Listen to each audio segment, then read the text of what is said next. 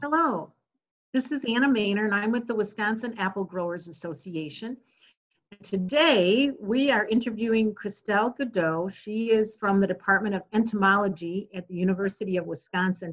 She's our fruit crop entomologist and extension specialist, and we're going to be talking about Japanese beetles, which I'm sure all of you are seeing all over the place right now.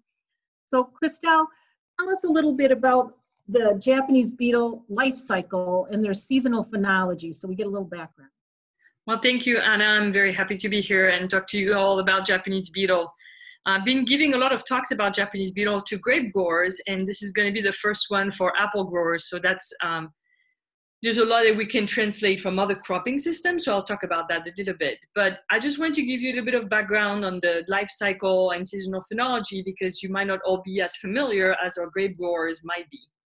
So for the Japanese beetle, we only have one generation per year. But once we start having emergence, they emerge for a long period of time. And we have them pretty much active from Father's Day, so June 20th. It's pretty consistent. It was the same about this year, all the way until the third week of September. So that's when we see adults. We have emergence that begins about June 20th, and then we continue to see them all the way until then. They lay their eggs in, sorry, I don't have that picture to show you, but they lay their eggs under turf grass for the most part, because the larvae feed on the roots of turf grass and other plants, but that's their preferred host for the larvae. So the female will burrow down about 10 centimeter deep underground, and then they'll lay the eggs. So they can go down pretty far.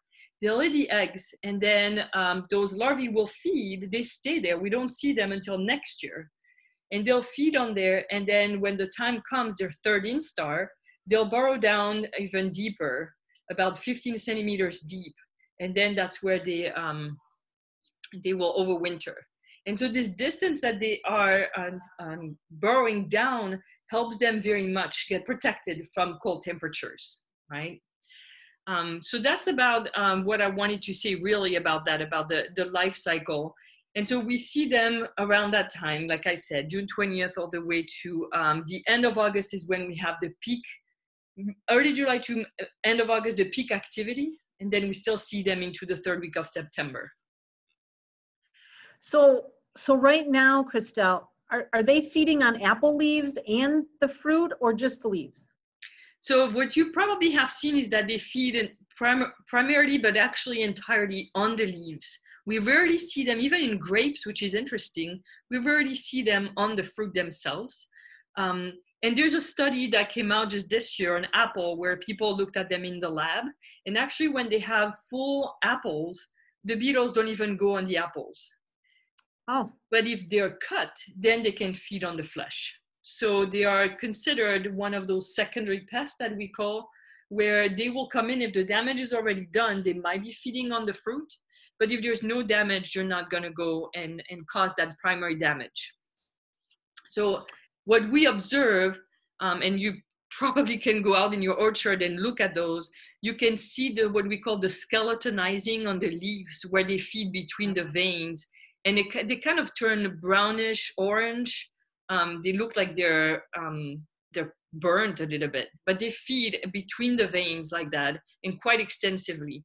And so they are, as we can tell, right, they're gregarious.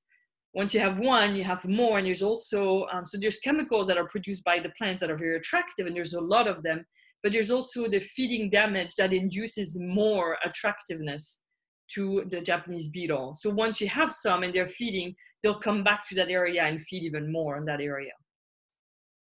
Do they like a particular cultivar, or cultivars better than others? Yeah, so there was a study, older study, where they looked at different cultivars, and actually they also looked at different rootstocks for apple. It's a study that was done, and now I can remember, Arkansas. And so it was at the time, like in the late 90s, where they were starting to have Japanese beetle. So they didn't have, I mean, they had pretty decent pressure. But what they were looking at is what would come into their research station, where they had a bunch of different cultivars, and then they had gala on different rootstocks, and they found differences in the cultivars. So some example, that's why I wanted to look at my note. They tested 66 apple cultivars, and found that there's different levels of defoliation. And it wasn't clear to me if it was for, I think they did the rating in mid-July, but it wasn't really clear in the paper. But it probably wasn't full season long. But they had, for example, on Zestar, 80% defoliation, on Granny Smith, 26%, Golden Delicious, 19%, Jonathan, 15%. And that was higher significantly than Cortland, which only had 6%. So you can see that there are, and we see that in grapes, in blueberry, they have cultivar preferences, but never to the point that one has none, right? And so I suspect that even out of those 66 cultivars, there wasn't any that was like, oh, there's nothing. Because they're so prolificous, they feed on so many different things. They're very broad generalists. Now, when they looked at the rootstocks, so they had Gala on different types of rootstocks. And so I asked Amaya if M9 was really like the most common rootstock that we have in Wisconsin. And she said, yeah, probably that would be the most common one. And so I looked at that particularly. And so what they found is actually the galas that were on M9s, different types of M9s, had higher levels of defoliation. It was ranging from 70 to 26% compared to, say, an M27 that only had 9%. So same gala scion, but different rootstocks, and there were differences there that they observed. Interesting. Yeah, that's an old study, like I said, and that was kind of looking in the field what was happening. But it's really informative. It's really helpful, and that we see, at least from a standpoint of the cultivars, that there are differences in defoliation levels. And then there's a study in Minnesota where they're looking at that currently, and I don't know if you remember, Anna, but we had a student that emailed you and me about a survey. So maybe some of our growers took that survey, but they're looking at that. They're looking at the cultivar preferences, and we can probably all tell that Honeycrisp is very highly preferred, right? Of course it is. Of course, hey, we like it. They're just like us. They like the good stuff, right? Yeah. I have 2 little Honeycrisp apple trees, and they're dripping from Japanese beetle right now. So, and it's early. We're very early. So I suspect this year is going to be a big year for Japanese beetle, but well, time will tell. Yes. Well, how much defoliation can an apple tree withstand? So that's interesting because I looked into that. And even in grapes, so I'll talk about grapes too, it's not clear. People have not really assessed that. And in apple, interestingly enough, if you know that publication, How to Grow Apples in Wisconsin, yep. Maennar, my predecessor, was one of the co-authors, and I don't know where he got that from, but he has this in there saying that 10-15% is a modest defoliation that doesn't affect mature trees or yield. But I don't know where he got that 10 to 15%. Higher levels can stress plants, and especially younger plants. As we all know, the more defoliation, the harder it's going to be for them to establish. But then it doesn't say what's a higher level of defoliation. And so if we think about grapes, for example, which is a plant that, of course, relies on its foliage quite a bit compared to apple trees. I mean, we have a lot of foliage in an apple tree. I don't know how they compare and how much they need, but just to give you an indication, in grape, what we say is 30% defoliation is the threshold that we're using for chemical sprays. So if you think about 10 to 15% from that publication from Maennar being okay, and 30% in grapes, and the way they did it in grapes is really they punched holes in the leaves with hole punchers, like you would do on a piece of paper, to mimic 10%, 20%, 30%. And 30% is where they really said, okay, now we are reaching a level that has an impact. So that's what we use with grapes. So I would say, somewhere between that 15% to 30% is going to be kind of a comfort level. But again, it's cosmetic. They're not going to feed on your fruits. So where do we want that bar to be, that level? It's hard to tell because there's no research that has looked at that. It may be something you're looking at in Minnesota currently. I don't know. Okay. Well, should we be using traps for monitoring or mass trapping?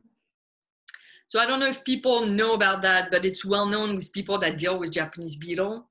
There are traps that are very effective, they attract a lot of beetles. The problem where they're not effective is that the beetles don't all make it into the trap. A lot of them get in the vicinity of the trap and then just hang out. And because if you place them in your crop, that's a preferred host, then they'll just cause a lot more damage around that trap. So you do catch a lot, which sounds great, but you're actually drawing them in and not getting them all inside the trap like you would do a cuddling moth. These are very specific, they work very well, and they get into the trap to get in contact. But it's not the case for Japanese beetle. A lot of them do, but a lot of them don't, and you're really bringing them in. So because of that, we do not recommend to use traps for monitoring and let alone mass trapping. Yeah, yeah, So sounds like a... Yeah, just want people to make sure that they don't, because a lot of people think about that. The traps work well, why not do mass trapping? And it's not, it wouldn't be using those traps. And if that was to happen, it would be in a different kind of setup. Actually, that's something we're going to look at for grapes, is looking at putting perimeter insecticidal net with the lures to try to do an attract and kill strategy. But we're not, mass trapping would not be an option. You would just have too much damage around those traps. Okay. Well, what are the cultural and biological controls that we could use for Japanese beetle? So from a cultural control, I'm drawing from other crops, and most of the research has been done in blueberry in Michigan. Removing plants that are attractive. So if you have like linden trees, crab apples, things like that, they're very preferred. So that would be something to kind of, if you see those plants that are very attractive, removing them could help. That's not research-based, that's just kind of what we always say as a cultural control. In blueberry, and it would be the case in vineyards as well. Remember I mentioned that they are laying eggs in the grassy areas? Yep.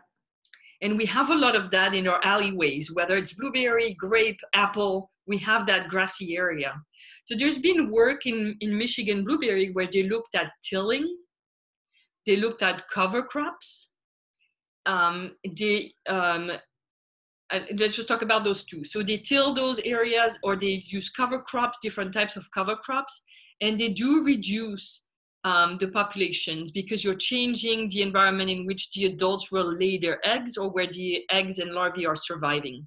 So tilling is gonna move around the soil and unearth these larvae that are in there.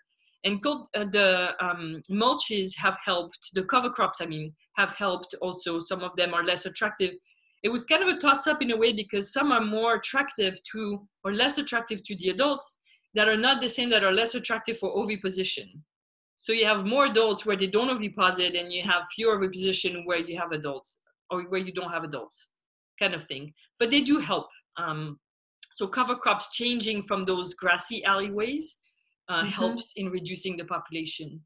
There's been a study in Wisconsin looking at mulches like bark mulch, bark or wood chips, and the rubber pieces that you have in like playgrounds. Yep. Yeah, that completely killed all the larval population you could have. There was no larvae laid or no eggs laid, I mean, in those rubber mulches that they put there. And in the wood chips type thing, significant reduction from the grassy areas. So they really like that because that's what their larvae are gonna feed on. They feed on the roots of the grass. And if you have larvae that are not very mobile, the female has to really find the right spot to lay the eggs because they're gonna stay in that area. Yeah. Yeah. Another thing that people have done was cultivation later in the season, in like August, September. That was some suggestion in Michigan. That can help unearth again those larvae as they're going before they overwinter, and then remove the food for them. One thing that has been done more in turf systems, because there's a lot of work with Japanese beetle in turf and ornamentals, because in turf, if you think about golf courses, you're gonna have a lot of Japanese beetle because that grass is perfect. And the cutting height, what they found is that they like to lay their eggs in grass that's less than 1.5 inch tall. And that's, irrigated, that's moist, that's what they like. So golf courses, talk about the ideal situation. raising the cutting height of that grass more than 3 inches, suddenly they had a significant reduction in the oviposition. Okay. That's something to think about if you're somebody that really likes to mow and have that grass short, which in most apple orchards is not so much the case, but that's something to think about in letting that grass grow taller than 3 inches. That will reduce the resident population you may have. And also withholding irrigation in the summer until like mid-August on that grassy area so that it's less moist for the females to lay their eggs in.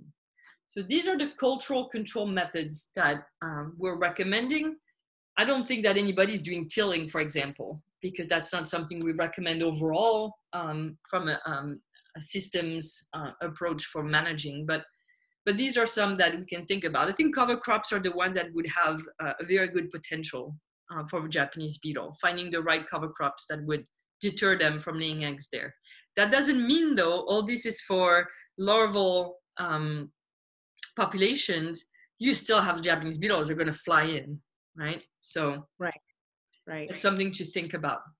From a biological control standpoint, you'll hear all the time about milky spore. There are parasitic wasps. There are nematodes. There are predators. People have looked at a lot of those, and overall, the kind of general assumption is that they might all provide a little bit of reduction in the populations, but none of them to the point that it is a control method. So milky spore, the research shows that it doesn't work. It will build up, that bacteria will build up and might provide some kind of relief 10 years down the line or something, but it's never been shown to really be effective as a method where you should invest your money into. So on the biological control, we're still not doing well on that, unfortunately. We're not there yet. Well, what about chemical control, both conventional and organic? Is there something to use? Yeah, so we have a lot of products, and maybe I should make, how could I do that? Maybe let me share my screen so that it will allow people that want to, what is this? That want to kind of look at it, be able to go back and see this table that I put together.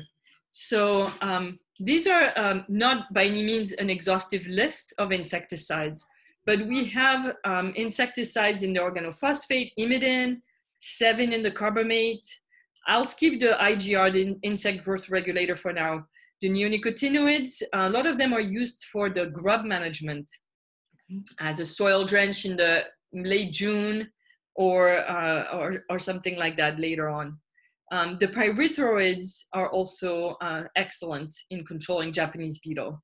I found some information here on residual activity, which was interesting because it's not always easy to find those. So on the pyrethroids, we have a residual activity of 7 to 10 days, which is pretty good because you're gonna have more that fly in. So if you have that kind of residual activity, those that are coming in will also get killed, but you have to reapply on a regular basis because more come in. Yeah. Then so those will be from a conventional, and that's why I should have moved that IGR below. And just from a standpoint of organic, then we have products such as Paganic is a pyrethrum. So that's the organic version of a pyrethroid. That's organically approved, that works okay. Surround is one that has been shown in different cropping systems to work pretty well as a deterrent for Japanese beetle. So it's that clay, right, the kaolin clay. And so once it's there, the beetles are not, like it's that clay, like you're eating your chalk or something. So it's not really palatable, and they tend to be repelled by that. But again, we all know what Surround does, right? You have to reapply it regularly. It's the fruit grows as the rain, all that. So we have to be careful with that.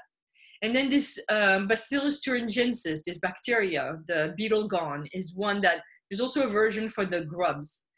That is not, none of them are great, but they are a good option for organic. And then the IGR, the Nemix, you have to have the active ingredient azadirachtin in there. You have to make sure, because that's what carries the weight. And some products are called Nemix or have neem oil, but they don't have the azadirachtin. That's what we want. And that also works as a contact poison, but also as a kind of a repellent from the oil standpoint. So these would be our organic options for growers. Good. That sounds good. Okay. So anything else that we should know? I mean, these have been a lot of good ideas and suggestions. So anything else that we should know about Japanese beetle? I guess the last thing I would say is that let me stop sharing my screen. We always thought for years, since I started at least, and they've been introduced in 1916 in the US. They're moving very slow across the states. And they're in Minnesota, so they've moved west. But we still see in grapes that kind of gradient where we have more beetles in Wisconsin in the eastern vineyards than the western vineyards. So we still kind of see that progression. But I just learned this year, like not even a month ago, that CAP has now detected established populations in Bayfield. And we always thought that they stopped about Green Bay or so, and they were not north of that. And I've been telling that to grape growers, like, oh, and often people haven't seen them, but they're on their way to be everywhere. So I would just say, the cold temperatures is not really a limiting factor when you're 15 centimeters deep underground. So, and with the snow cover and everything. So that's all I would say. Like I said, too, I think, but I don't have a crystal ball, that it's going to be a good year for them because we had a pretty mild winter. We have good snow coverage. We had a very moist spring. We had a warm spring.